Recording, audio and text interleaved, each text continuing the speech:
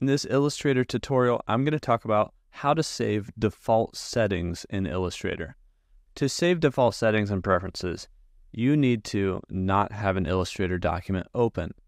If you have a document open, it will save the settings for that document, but when you open a new document or open a different document, it will not have those same settings.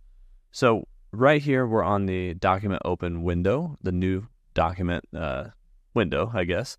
And what we need to do now is change any settings we want to be saved as default. Some of those settings can be found in the various drop-down menus.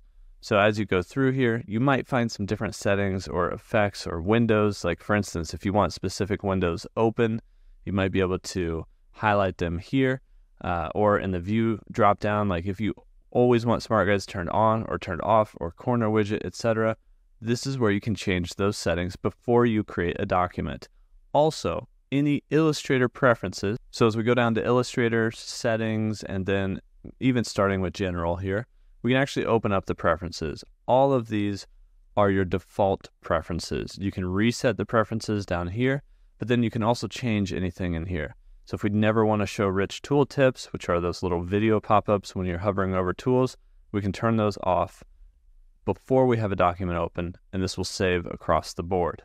Now you can go down through all of these preferences, check them out, find what you want and what you don't want. Like if you want to change the color of your guides for every document, you can. Same thing with Smart Guides, how they pop up. So as you go down through here, make some adjustments, press OK, and that saves them as your default settings in Illustrator. Now, any new file or new document you open will include whatever your preferences are.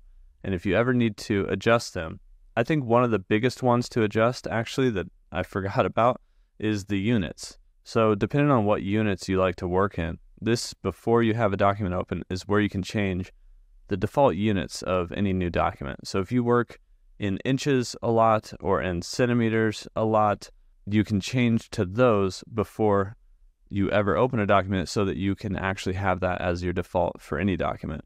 I tend to work in pixels a lot, so I like to keep it as pixels and hit OK. So now any new file I open is going to start out by saying pixels as the unit, and I don't have to change this unless I specifically need a different unit for this document.